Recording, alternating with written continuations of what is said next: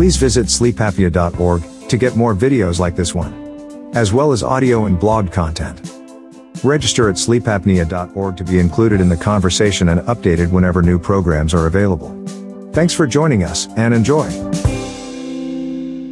Hello, everybody. My name is Kevin Bradley. Welcome to sleepapnea.org.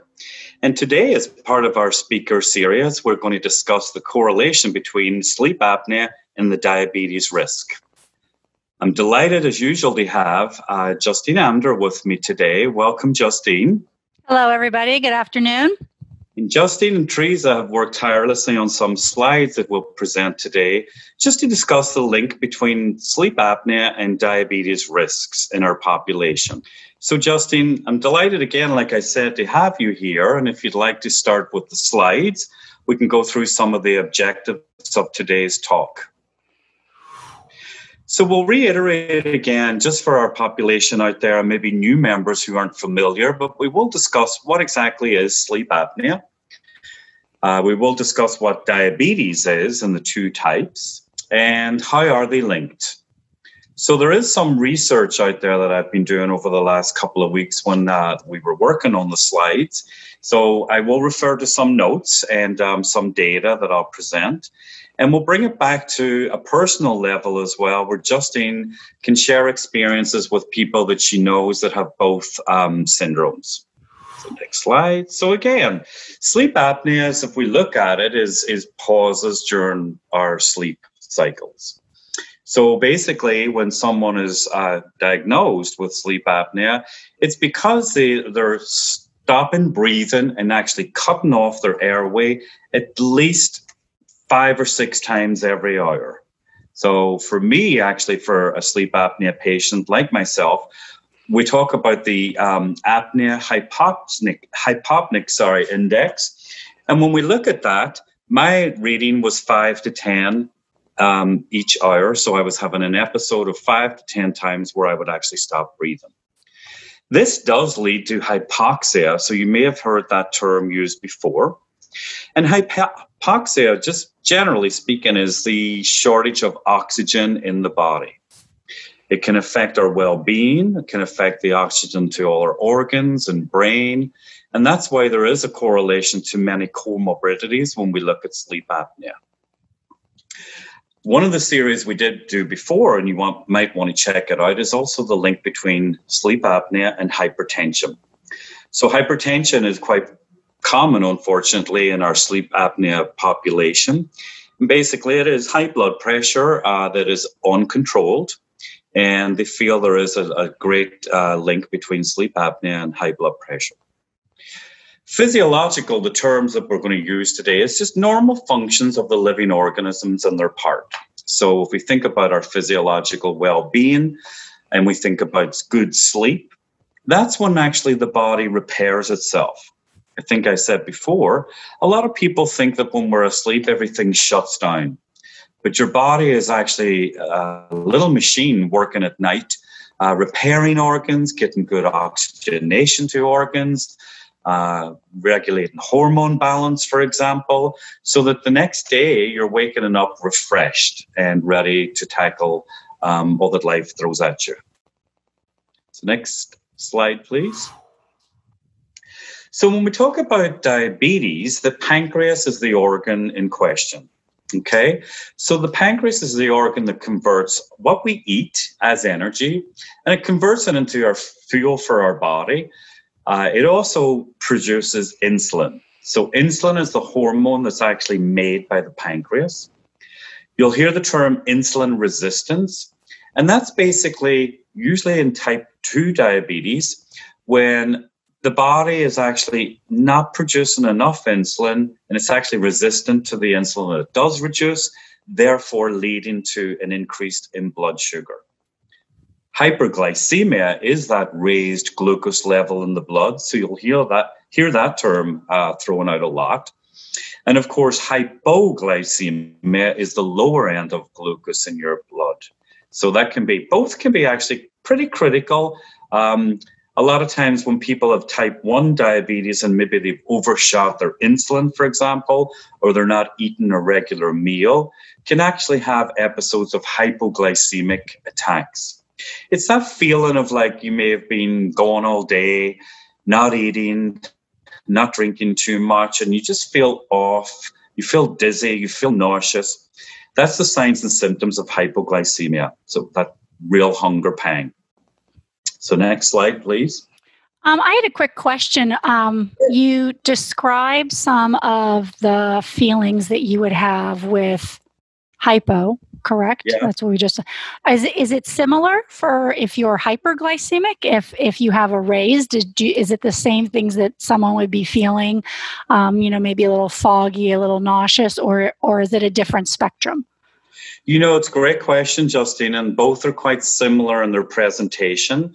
The hyperglycemia can actually be, there's a term called ketoacidosis, where the body is actually breaking down fat that's stored, and people have that high blood sugar where you can actually smell it off someone's breath. Actually, it's a phenomenon that a doctor or nurse would diagnose and say someone is in ketoacidosis.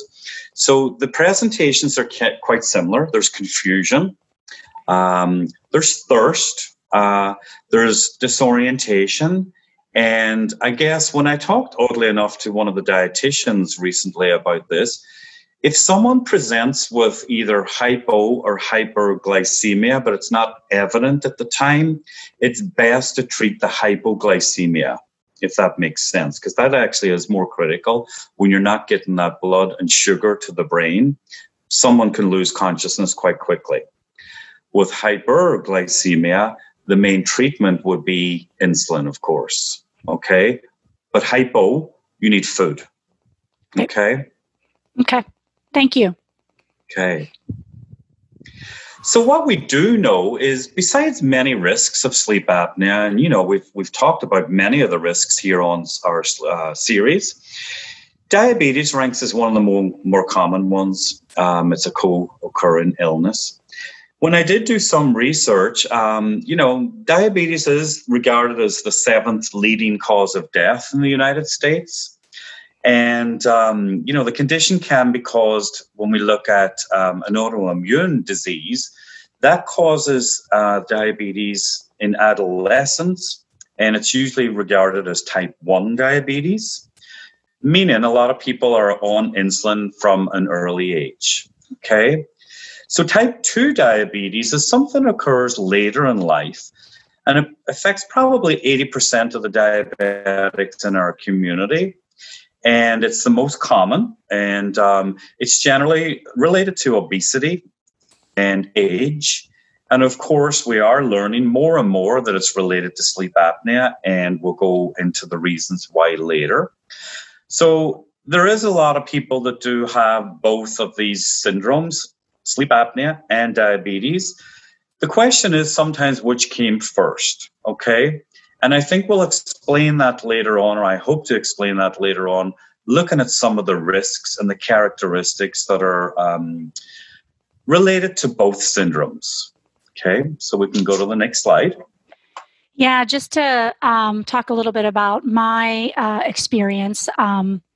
Most of the people on my maternal side of my family have both sleep apnea and diabetes. Usually the diabetes was at least, all these years ago, was found first as the first condition that they had. And then as they got older, sleep apnea came into play. But that was kind of before, my mom is in her 70s, my uncle's over 80. Didn't really hear about sleep apnea when they were in their 40s, like me. So, Justine, you may be familiar, the link or part of it may be due to the fact that sleep apnea and diabetes do share some risk factors. And from what I've read, obesity and cardiovascular disease seem to be the top two. So if we look at some of those symptoms of obstructive sleep apnea, we can see, obviously we do have excessive daytime sleepiness, fatigue, loud snoring. And, any of the research that I did was a lot of those are related to just feeling fatigued all the time, not wanting to exercise, overweight, a bit obese, maybe carrying the weight in the mid-abdomen is a high risk for both conditions. And, again, unfortunately for men, erectile dysfunction can be a symptom of sleep apnea. So, we always see the two diseases or two syndromes are actually interconnected. And that's why sometimes they feel that there's a lack of understanding of which came first. Does sleep apnea cause diabetes, or the fact that you do have diabetes puts you at higher risk of sleep apnea? And later, I think I'll maybe look at some of the studies that I'd looked at that, are out there in some of the research that people had looked into both syndromes and trying to figure out the link. And I'm sure those symptoms are similar to maybe what you've seen in some of your family members, Justine, yeah? Mm-hmm, mm-hmm, mm-hmm. Yes. Yeah, go ahead. No, I think, one of the big things too that I wanted to look at is obesity is a risk factor for heart disease. And then, like I said earlier, heart disease causes actually sleep apnea. And then both syndromes cause type 2 diabetes. So there is that big link and big risk there just through our comorbidities that people are experiencing. Yeah. Okay. So go to the next slide. Yep. So some of the symptoms too, I think I touched on some of these with type 2 diabetes, is feel like they can never quench their thirst. They're always drinking all the time. Some of that is because the blood sugar in your level, the blood sugar level is so high that it actually just makes you just want to drink all the time and flush it through almost. It's that physiological wake-up call to say, I just need this flushed out of my system. Extreme fatigue is sometimes obviously in both conditions, and we see that a lot with type 2 diabetes, especially if it's not controlled very well. So if you think about the food that we get as our energy, and it's broken down properly, but if you're not utilizing that energy, it's stored as fat, leading to obesity and lethargy, fatigue, not wanting to exercise. And oddly enough, some people, when they're actually initially diagnosed with type 2 diabetes, do lose some weight. And there is an instance where, people have experienced lack of control in their sugars that can lead to, if you get a normal cut or wound or breakdown in your skin, for example, that it just takes so long to heal. And that, again, just speaks to the fact that the blood is just so engorged with sugar, for the want of a better word, and it's not getting all those heal properties to the wound to heal and repair the body. So that can be an indication as well. Some of the other signs that people have said are, red or swollen gums, tingling or numb in the hands or feet, more like the extremities, would be what we would call in the medical field as diabetic nephropathy. And some people have blurred vision, where it's diabetic retinopathy. And so if you're experiencing some of these things, it's time to get a checkup, and it's a simple test. A lot of these things are really diagnosed through a simple blood test. And if your sugar or hemoglobin A1C, then it's time to look at lifestyle adjustments and or medication. Right. Okay. Any questions, Justine? No, I was just thinking back a little bit. I mentioned before about, my mom, and I just remember that, when she was working full time, when I was, even in high school or what have you, she had started to gain a little bit of weight, and that's kind of what pushed her into the whole diabetes realm. Now that she's in her 70s and retired, she's actually, made a concerted effort to lose some weight, exercise a little more. I can't say that it is, brought it 100% in check with, in check and has gone away, but it's definitely gotten better. So, making those lifestyle choices, at least for her, put her in a better place, in regards to taking medicines and how she was feeling and all of that kind of stuff. Sure. And Justine, may I ask, does your mom also have obstructive sleep apnea? Yes, she does. She does, yes. Yeah. Because we do see that, if you have diabetes, sleep apnea can make it actually difficult to manage your diabetes. And, this is basically that when you're stopping breathing and you're having pauses or fragmented sleep or disruptive sleep, it actually increases the carbon dioxide in your blood. And this leads to insulin resistance. So again, what I said earlier, the body's not repairing itself. It's not getting the nutrients it needs to repair. And during the night, when everything should be sorting itself out and repairing for the next day, it's not utilizing insulin effectively. So the correlation there is to treat the sleep apnea as well, and hopefully be as adherent to your therapy as possible.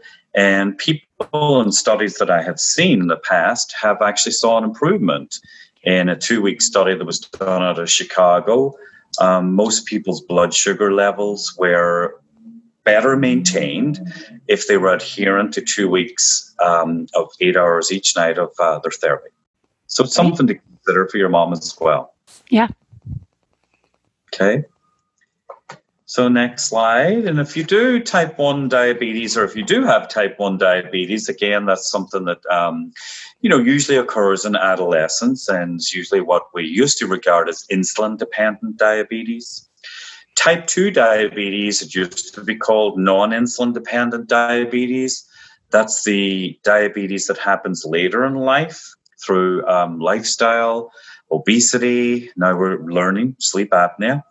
And again, it's 90% of all diabetic cases, and caused basically because the body is not utilizing the insulin as it should. A lot of people are maintained and get regulation from their sleep apnea. And sorry, I meant to say something else. We'll have to stop. There was a flight. Okay. So a lot of people with type 2 diabetes do get some better control with their blood sugar when they are adherent to their CPAP therapy. And we have seen that in some studies that I researched. But again, when you're not, and the body has this inflammatory response during the night, when sleep is fragmented, are toxic, for example, and there's an oxidative level or free radicals, for the want of a better word, going through the system, then the insulin isn't being utilized as best as it should.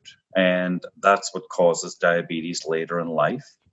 There is another thing, I know we didn't really touch much on it, but some people do develop gestational diabetes during pregnancy.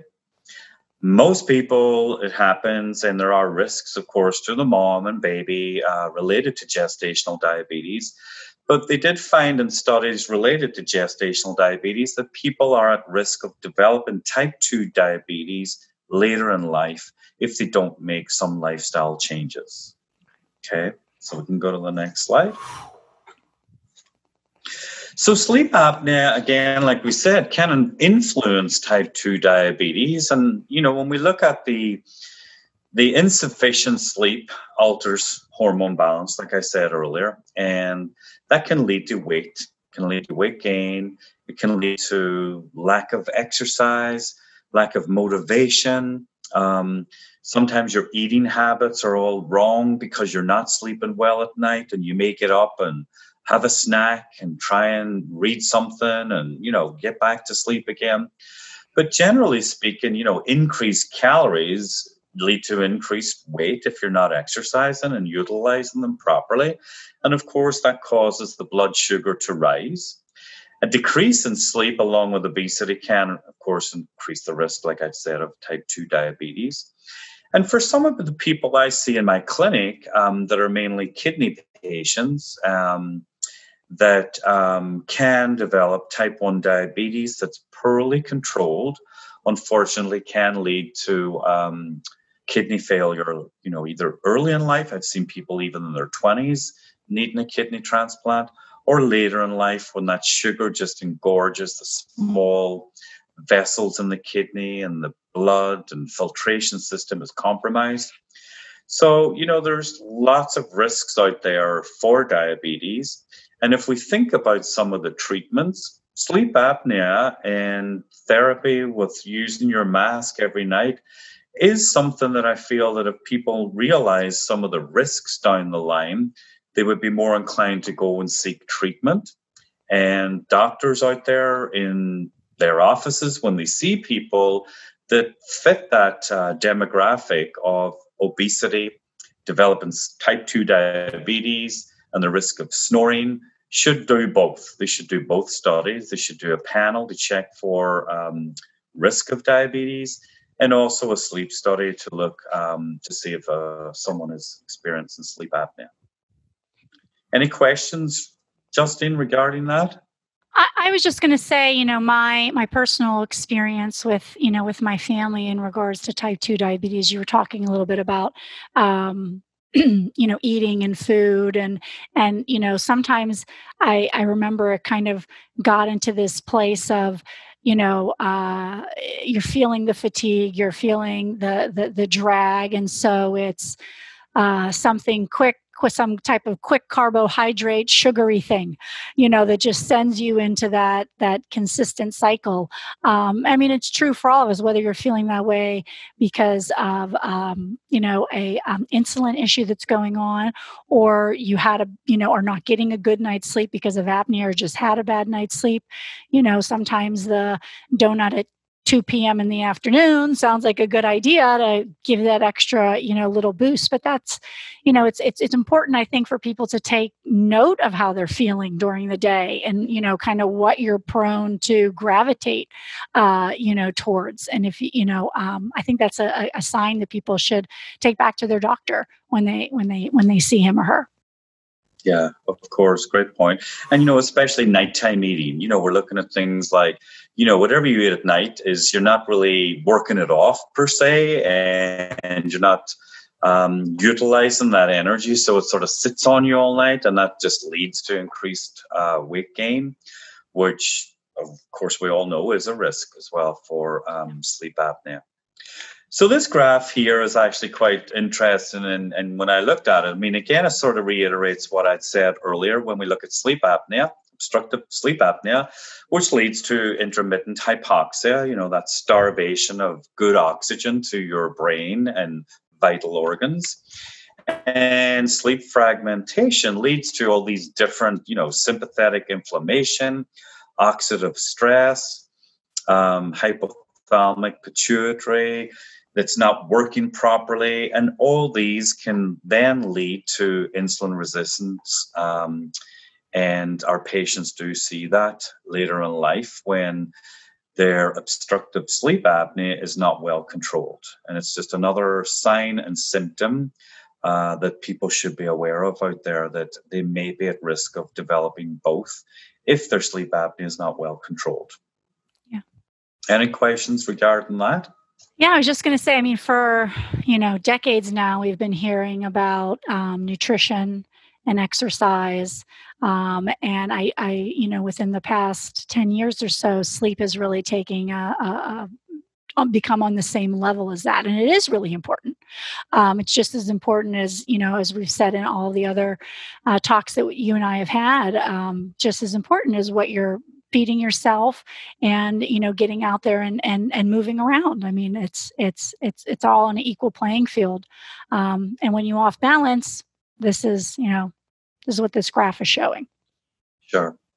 And just to bring it back to some of my patient populations in the kidney donor world, if somebody wanted to be a living kidney donor, I remember one woman wanted to donate to her husband, and her ethnic background put her at risk of diabetes, plus her weight and her food choices, definitely. And She actually initially was declined as a suitable donor for borderline sugar that was elevated. Her glucose levels were elevated. And she was so committed, and she did go and make lifestyle changes. And 6 months later, all her blood work looked great.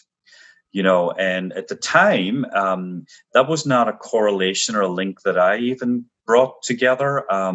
It's something moving forward in my practice that I would say to people, if you are at risk and you develop type 2 diabetes, or you're borderline, they feel that in the future you may develop it later in life, it is probably worthwhile to go and have a sleep study as well, and ask some questions around their sleep habits. So, lesson learned for us all. But again, lifestyle changes, cutting down on, this lady was having rice actually with three times a day. The carbohydrates is like, in our body then is used as sugar, and it was just leading to central obesity, and she wasn't really exercising. But once she'd done that for 6 months, her blood work looked great. Wonderful. So, when we look at glucose levels, they usually hit their peak within about 90 minutes of a meal. And those with type 2 diabetes should keep their blood levels around 60 milligrams per deciliter, it's called. So you'll see different parameters out there, different things, and different borderlines of sort of where you should be after a meal, where you should be before a meal. But generally speaking, that's a good place to be. And again, like I said, carbohydrates are broken down into glucose, sugar, which raises the blood sugar level if they're not utilized in energy. So reducing that carbohydrate intake can help with your blood sugar levels. So a lot of people, you do hear even some of our patients out there say, yeah, I have sugar, or I have sugar diabetes. And they do think it's like, I don't eat a lot of sweets. I don't have cakes. I don't have pastries. But think about it as your complex carbohydrates, like your rice, your potatoes, anything that's broken down to a glucose, which ultimately is used as sugar in the body, will raise those glucose levels. So be mindful of those types of foods will have an impact on your sugar level. Okay, so it's not just the fact that you don't have sweet things or sugar. It's how the body actually utilizes and breaks down carbohydrates. Any questions related to that, Justine? I was going to say, I'm guessing the peak that you're talking about is kind of that time frame when people might want to take a siesta after a meal, because whether you have it actually at lunch or at dinner, all of a sudden everything is, starting to be processed, and, you just come down like, oh, I should take a little bit of a nap. Yeah, exactly. And we've all experienced that. Like you said, you want the 2 p.m. donut, or you want instant gratification by something like that's quick and carbohydrate based, for example. And you get that little surge. And then, once the body does take care of it and insulin does happen and, it's utilized, hopefully, then you actually come down again. And sometimes you come down harder than you initially were. And these things aren't really pick-me-ups. They're actually, they give you a little boost, but when you come down, you drop a little bit harder. Yep. I think we've all been there with the Snickers bar. That's their whole ad campaign, right? Exactly. So, this slide, it speaks to some of the things that I have been looking at. And there's not an awful lot of research out there regarding, weight in good clinical trials. We all know that it is a risk factor for sleep apnea, especially what we would call central obesity. But definitely what I did read out there is, when there is a good control of your sleep apnea, there was some study again out of, I think it was Chicago, and for those 2 weeks when they had people that were really adherent to their therapy, their blood glucose level, especially in the morning, was found to be actually lower than prior if they weren't really treated well with their sleep apnea. So they feel that the, good therapy with sleep apnea helps repair that body, like I said earlier, and actually helps body's insulin resistance. Some studies even suggested that sleep apnea therapy, wearing your mask every night, for example, and being adherent to it, got some people off their medications with lifestyle adjustments, meaning exercise, watching what they eat, and their sugars were actually far better controlled. Any questions regarding that, Justine? No, I think it's pretty straightforward. Great. Well, that helps people understand a little bit of the links between sleep apnea and diabetes. And sometimes the diabetes comes first, and then you're diagnosed with sleep apnea because it is a consequence of maybe you have gained weight, maybe you're not exercising, you're not just sleeping right, and your eating habits have become not as good as you would like. But it's worthwhile looking at both syndromes and thinking, if I have this, then maybe I'm prone. For example, if I have diabetes, maybe I am prone to sleep apnea, or certainly with our sleep apnea population out there, it's worth bearing in mind that due to the fact that you have been diagnosed with obstructive sleep apnea, does seem to put you at higher risk of developing type 2 diabetes later in life. And diabetes is like a hereditary disease. I mean, it's, correct. It can be a familiar, because I know, like I said, especially with my mom's side of the family, I think she's one of 5, 4 of them have it. And of those 4, 3 of them have sleep apnea as well. So, we had talked before about how sleep apnea runs in families, for a variety of reasons. We talked about that with Dr. Lee. And, I think it's the same with diabetes. And like you're saying, get them, talk to your doctor about that. Yeah, I mean, definitely. You know yourself when a lot of times we go into a doctor's office. So part of the history taking is your history, and they want to see what either hereditary diseases could be out there or familial diseases. So you're more at risk because you're part of that family.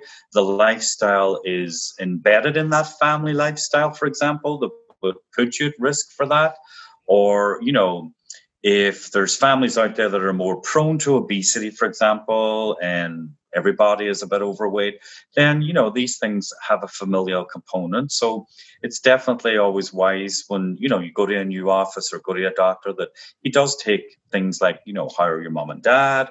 What diseases do they have? Because we're always looking at things to say, does that put you at higher risk? And you're right, there definitely does seem to be a correlation there as well. I do remember also a time where there was this term for my family when you were pre-diabetic. You weren't really taking any medications. You definitely were not on insulin, but it was the diet, the exercise, the lifestyle change, and unfortunately, no one in my family was able to grab a hold of those, suggestions, and they ended up, further on down the line with medications and or insulin. But, there are people, like you said, with your living donor that was able to, take those markers that they had and make those changes, Sure. Well, I mean, Justin, you've had a child, so I'm sure that during your pregnancy, you probably had what they call a 2-hour oral glucose tolerance test, where they take your baseline blood sugar, and when you fasted all night, for example, then they usually give you, I think it's about 75 grams or 100 grams of a glucose drink. And then an hour and then 2 hours later, you come back for further blood work.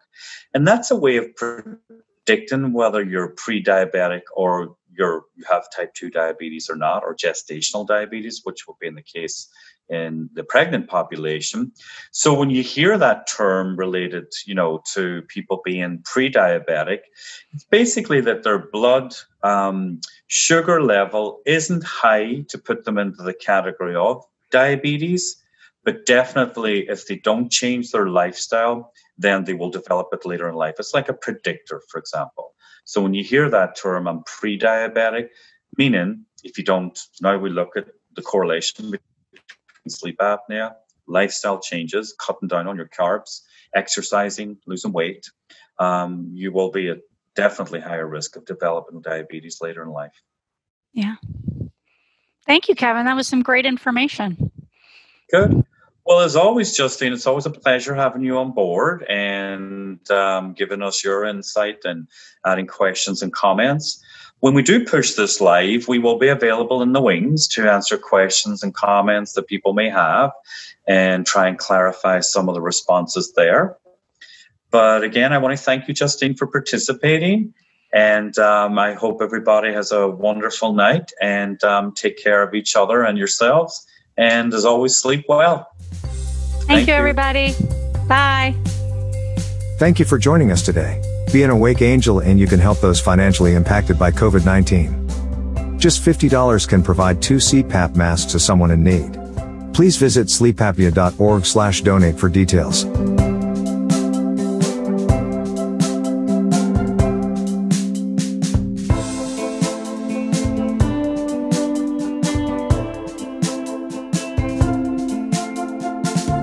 Don't forget to like and subscribe. And you could check out some of our other videos.